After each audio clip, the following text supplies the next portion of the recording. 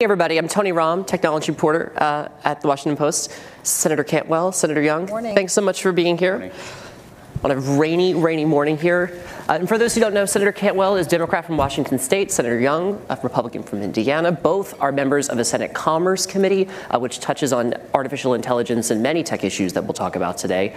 Before we get going, just a reminder that we will be taking questions from both the audience and on social media. Just tweet us with the hashtag Transformers. I'll see it on my nifty little tablet up here, and then we'll ask your questions. But again, thanks for joining us.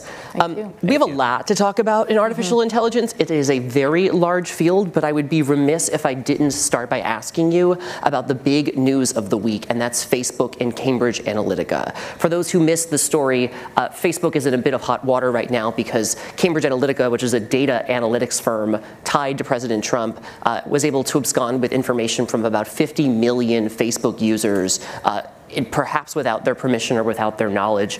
We're now hearing calls for investigations and so forth. So given the fact we're having this conversation about the power of algorithms and machine learning and deep learning and so forth, I'd love to get your take on the news and what you think government should do from here. Senator Cantwell?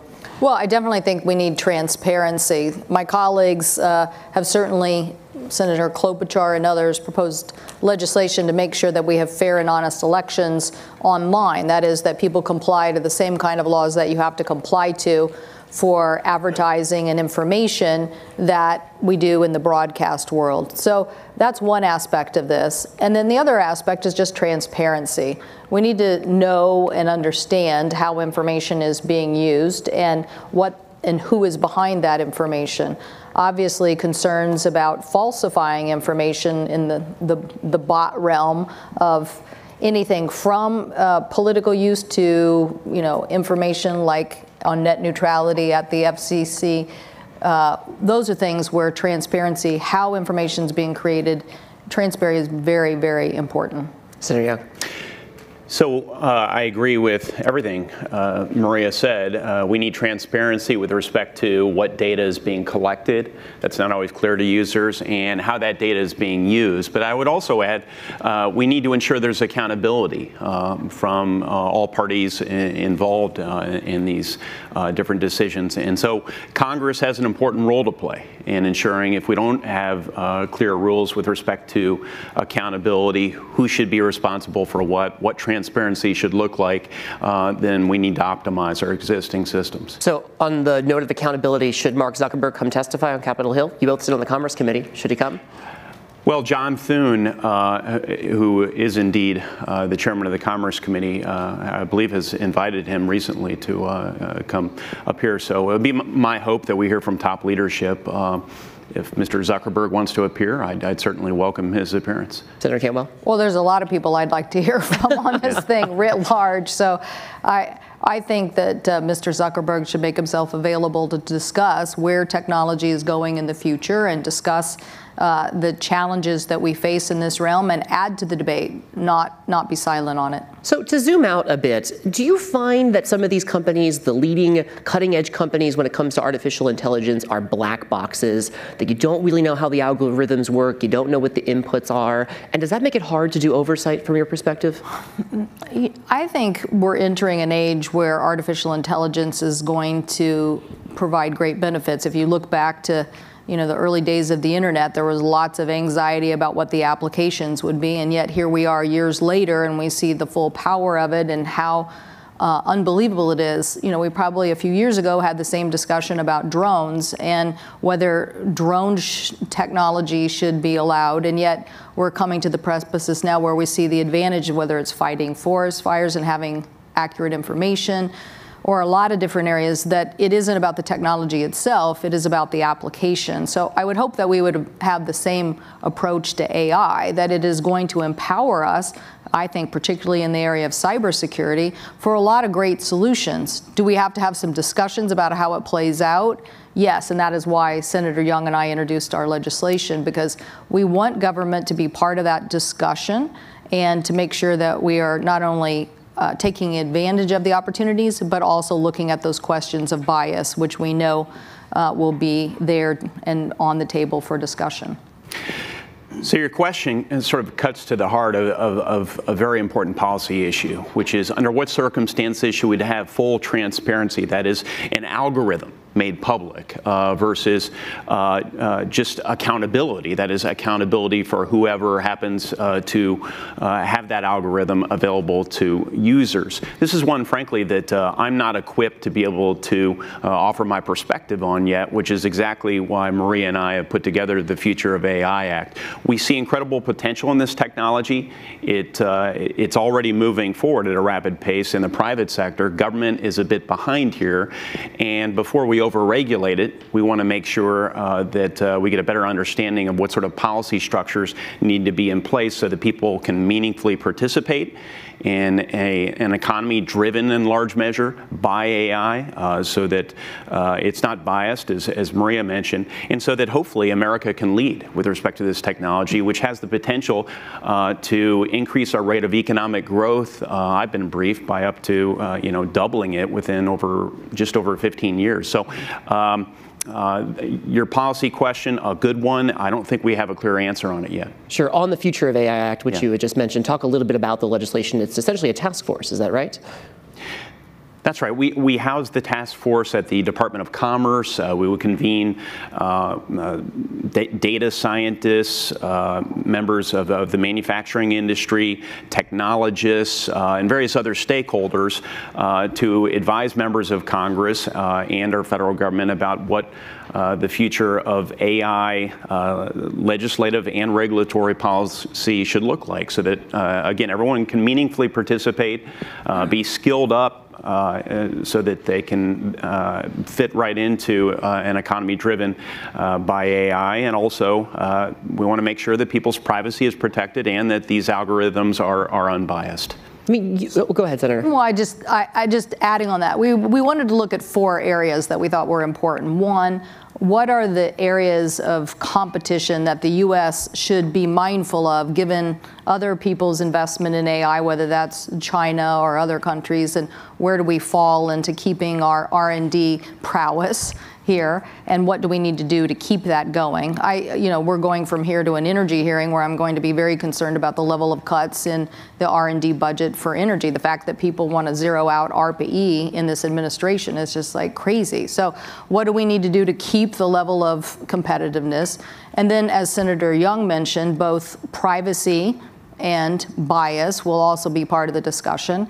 And then lastly, workforce. What are the workforce implications and what do we need to do about that? Both in capturing, I can tell you right now, if you have any kind of AI education, please head to Seattle, Washington. We need you. The employers there are telling me, it's a very, very, very competitive field right now for anybody who has any expertise here, and it's just going to grow. So what do we need to do to both grow the workforce in this area, and what do we need to do to prepare and diversify our workforce too? So those are the 4 pillars of the legislation, and I think that we are not saying that's the only thing to be discussed, but at least it gives us a framework for the important policies that are out there today. Sure. If I'm reading between the lines correctly, and correct me if I'm wrong, what I gather from that is that you think that some of your peers perhaps in Congress and throughout Washington maybe aren't equipped to understand the AI issues. They're not familiar with them. They're not talking to some of the companies in the way that you guys are. Is Congress equipped to tackle AI right now? I don't think we are. That's why we've created this panel. I like a measure of humility from my legislators, and this is certainly an emerging field.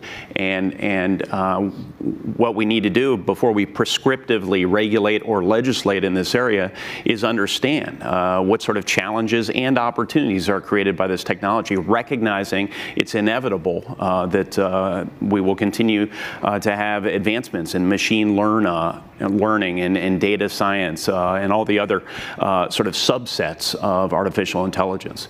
What would you like to see from the Trump administration right now? I know there was that whole controversy about a year ago with Steve Mnuchin saying that it's going to be a long time before AI starts to have an impact on the economy. What would you like to see from the Trump administration on AI? Well, the last administration, the Obama administration, did a report and came out with some basic findings. One of them was the huge economic potential in AI for us as a nation. So I think that those ramifications need to be followed up on. That report, I think, outlined some areas in which we could all agree that we need further investment. To me, I think maybe we're even talking about an AI engineering institute, similar to what exists now at Carnegie Mellon for software, something that where we're going to talk about standards, we're going to talk about certification processes, we're going to talk about, a lot of the issues we just discussed.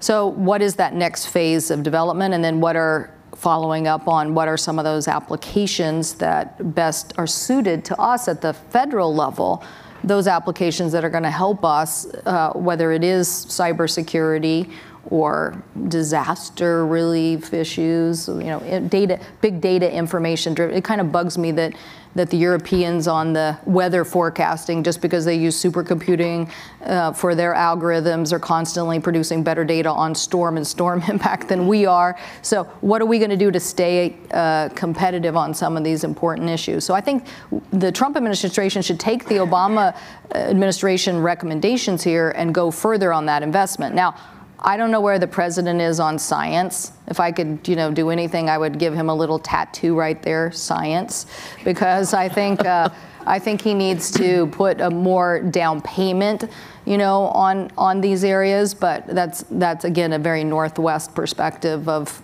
kind of view of the world. Senator. Well, I would start with the recognition that contrary to conventional economic belief, countries do compete, not just firms. And there's a competition in the realm of AI right now. And so we need to make some strategic investments as a country in particular technologies. And AI strikes me as a natural one based on our existing expertise in both data science and supercomputing. You mesh the two and you get artificial intelligence capabilities. So we need to make some strategic bets. Once we decide what those bets should be, we need to invest in those particular areas. I don't think it's a real obstacle that the Trump administration hasn't been prescriptive in this area. I actually welcome it. As a member of Congress, I think it's great that we have an opportunity to legislate in this space as opposed to having very little interaction with the executive branch, which is what I experienced during my 6 years in the House of Representatives. So I see this as an opportunity, and I think it's a good opportunity for bipartisan work, and that's what Maria and I are doing with this AI legislation. Sure, let's talk about the industry and some of its policy challenges. I'm struck every time Elon Musk gets on stage and talks about how AI is akin to nuclear weapons. I think he said it could cause more damage than a nuclear bomb. Previously, he's talked about going to Mars to avoid whatever catastrophe AI may cause here on planet Earth. When you hear statements like that from somebody who works in this field, in this industry, what does it mean for you from a policy and political perspective? It's whichever one of you wants to take the question. Well, I think that we can all go a long way and there's probably been many a movie about this already, right? So just as I said earlier about other technology applications, the issue isn't, are you going to move forward on technology? The issue is, what do you want to do about those applications? I'm kind of struck by the same discussion we had over the last, I would say, 15, 20 years about stem cell research. And yet right now at the University of Washington, we're making regenerative heart tissue. So I'm pretty sure, I'm glad that we had the conversation. And I'm pretty sure I'm glad that we moved forward. Now, was there a lot of question about what stem cells were going to be used for and trying to, have a broader debate? Yes, but I think this is the issue with AI is that, well, Alon can bring up some very important issues. That's why we want this legislation, to have that discussion and to have that consideration. So I think that we have plenty of time for that. Senator, do you agree? So I think that was a good example. I think those previous conversations about other difficult issues allowed us to achieve at least a measure of consensus on what was in the beginning an incredibly difficult issue, and now we're starting to identify a lot of consensus in that area and therefore medical breakthroughs. So in the area of artificial intelligence, which I think is, frankly, it's an anthropomorphic term. Maybe we should just call it sort of gap filling our existing capabilities. It is another tool It's a tool that sometimes makes people uncomfortable because the notion of extending one's intelligence and augmenting it, for whatever reason, makes us less comfortable than extending our physical capabilities, like one would with a hammer or something else in the physical space. And so we need to normalize that idea and also recognize that, as with any tool, it can be used for good or for ill. And I would hope that this panel that we've convened through the Future of AI Act would consider some of these contingencies as well, to put the public at ease and also to prepare for the potential of using AI, not just for those wonderful things we've talked about, doubling the rate of economic growth, increasing the productivity of a worker by up to 40% in just over 15 years, but also addressing concerns people have. Sure. We saw some of the potential perils of the automation side of all this just yesterday with reports that a self-driving car operated by Uber had killed a woman in Arizona. This is coming at a time when Congress is considering legislation that would put more self-driving cars on U.S. roads. Is this an example of people reacting too strongly to something that happened, or is this, case in point, maybe Congress needs to slow down and think a little bit more before it does something like put more self-driving cars on U.S. roads? Senator Cantwell? Well, we're definitely going to get it. First of all, I'm so sorry for the loss of a life in Arizona and to that woman's family, so our sympathies go to them.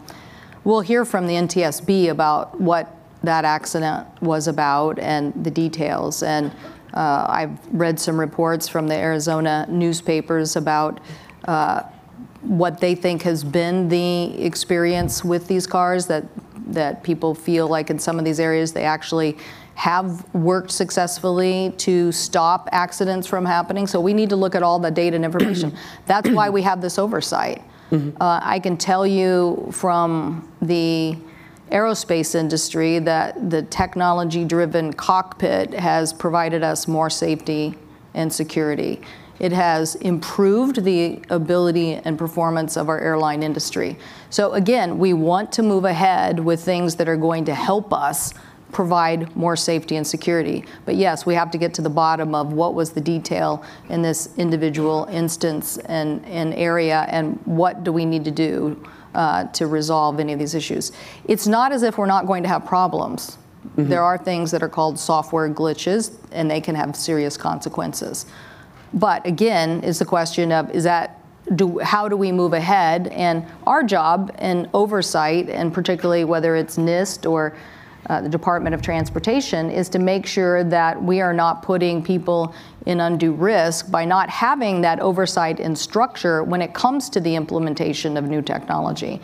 And that's the job we do in talking to those agencies about that oversight responsibility. So as you can imagine, we had a lot of discussion with Toyota about their cars and what was a software glitch. And yes, it was complex, very complex, to the point we had to get, I think you're hearing from NASA later today, but I think we actually had to get NASA to tell us what exactly happened in that instance. So the complexity of this, because it's going to be related to software and software algorithms, is going to be harder. Okay, well then let's set up an agency and the proper people here to understand it. We don't want to be the laggards on AI at a government level where an industry is moving forward and we have no real ability to do our oversight responsibilities. That's why I think, something like an AI institute, engineering institute, to help the government, just as we do right now on FAA issues, is probably a proper role and responsibility. But culturally speaking, are Americans ready for software glitches where the consequences or the repercussions might be the loss of human life?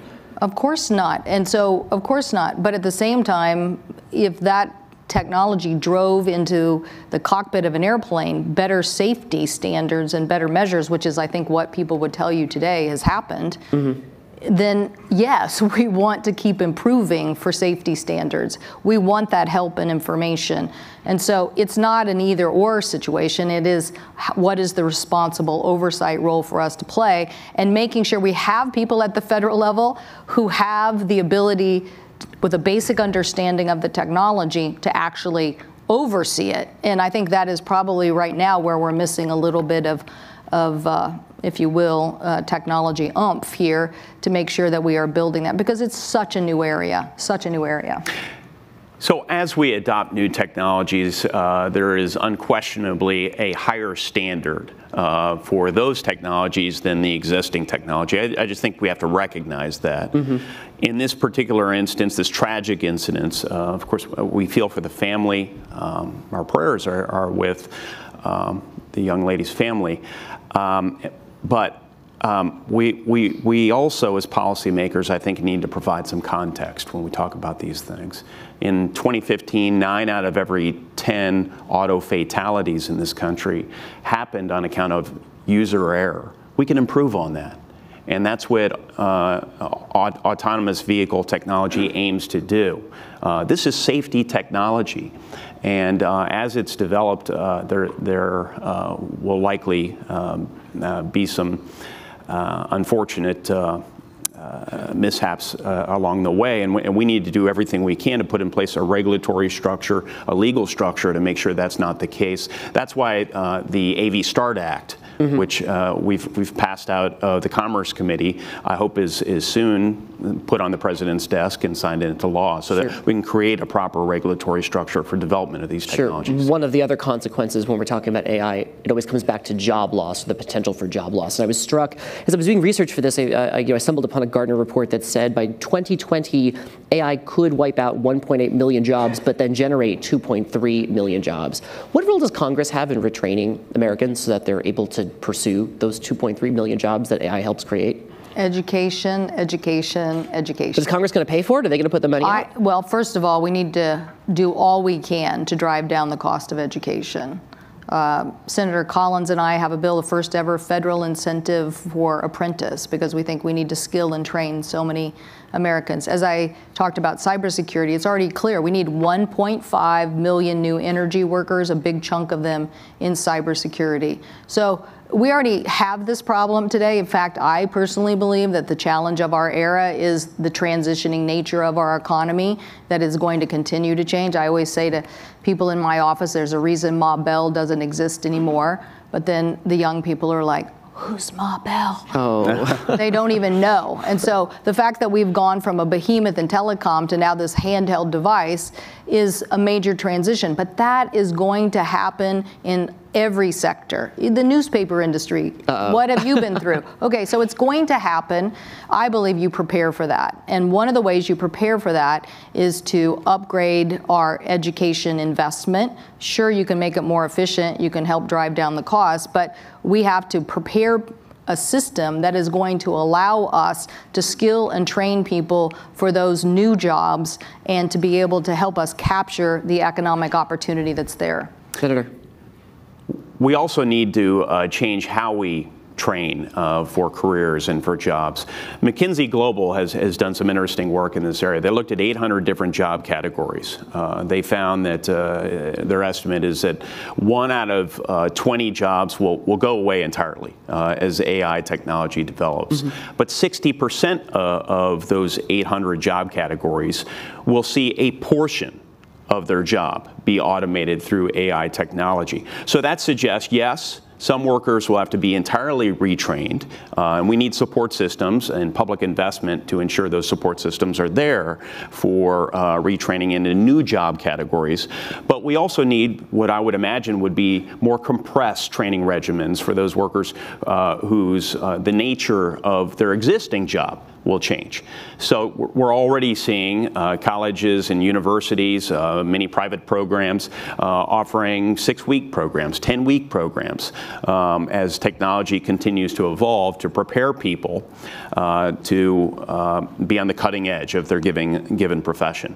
And there's some creative things we need to do as well, because the cost of education has gone up, we all know, over years, and in college debt and so forth. So for example, I offered legislation that would allow private investors to invest in students, whether someone wants to major in electrical engineering or data science through a standard 4-year curriculum, or a 12-week coding program. Private investors could pay for that student. The student would then pay back the private investor after completing the program of study, thus shifting all the risk of non-completion onto the private investors and only putting a debt burden on that student should they land a job on the back end. So these are the sorts of creative things that I think you'll see emerging increasingly as we adapt to this new normal of education and training. One of the ideas that's been proposed is this idea of a robot tax, right? Whether it's Bill Gates or folks in California, there's been conversation about whether you tax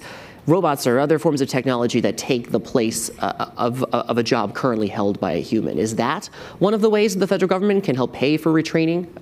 Well, this is probably an area we might disagree, but I'm so grateful. I'm so grateful to have my colleague here and to work on this together. But yeah, I would have taken the tax bill and put a big down payment on retraining. I would have.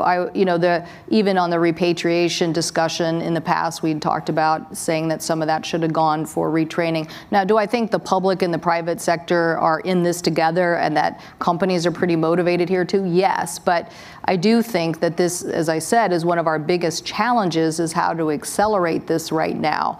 So to me, I would use whatever incentives we could, because it is what is going to help us with the productivity wage growth. I think Seattle has had something like 2.3. So we're one of the cities in America that has actually seen that wage growth. But you're going to have to make this investment. So let's figure out the most cost-effective ways for the public and private sector to partner together to drive that down. But would I put that on the table instead of some of the other elements of the tax bill? Yes, that's what I would have done. Senator, robot tax? Yeah, I would not start by taxing capital investments, which is what this is, a new form of capital investment. We could have also taken, and Maria and I might disagree on this, the stimulus package, and invested heavily in worker training. So I think we both agree in a bipartisan way that worker training is essential in this new hyper-dynamic economy we're in, and we're going to find ways to adapt to the new sort of training that's required. Sure. We have just about a minute or so left, so I don't want to leave before we touch on one last issue, which is bias when it comes to artificial intelligence. It's one of the things that the Obama administration had warned in its final report about artificial intelligence, this potential for prejudice to be embedded in the code itself. What role does Washington play in this space? Does it force companies to change their hiring practice? What can Congress do here? Well, we need a robust discussion. We need a robust discussion, just as we had one, as I said, about stem cell research. One of my biggest complaints right now is on capital formation for the SBA and the amount of capital that, or so little of it, that goes to women and minorities. And why is that? I mean, they had like 4% of SBA capital, some ridiculous number. And you're thinking, why is that? So what's the bias there? Well, when you peel it back, you find lots of different things. Women like smaller loan amounts, and the programs aren't geared towards them, or the counseling that exists, are geared towards not the same applications as women startups. So there's a whole bunch of issues there, but is that a bias? Yes, it's a bias. It's a problem. And do we want somebody to bake a bias into a algorithm? No. And we are going to do our best to try to figure out what is the proper role to make sure that doesn't happen. But I guarantee you, there are so many biases that exist today in other policy, and we have to keep in mind that the broadest discussion, that's again why I think an institute, these international like an IEEE or other organizations that help us discuss, standards for electronics and other areas, are important tools for a broader discussion. And we should empower somebody, like with our task force, to have that discussion so that we can come up with some ideas and parameters about this. Sure, that unfortunately is going to have to be our last word on this, because Senator Cantwell's got to run, and I'm going to get the hook. But thank you both for thanks so much for having us. Senator Young, Senator Cantwell. Thank you. Great discussion. And thanks everybody. I'm going to kick this over to Drew Harwell, my colleague.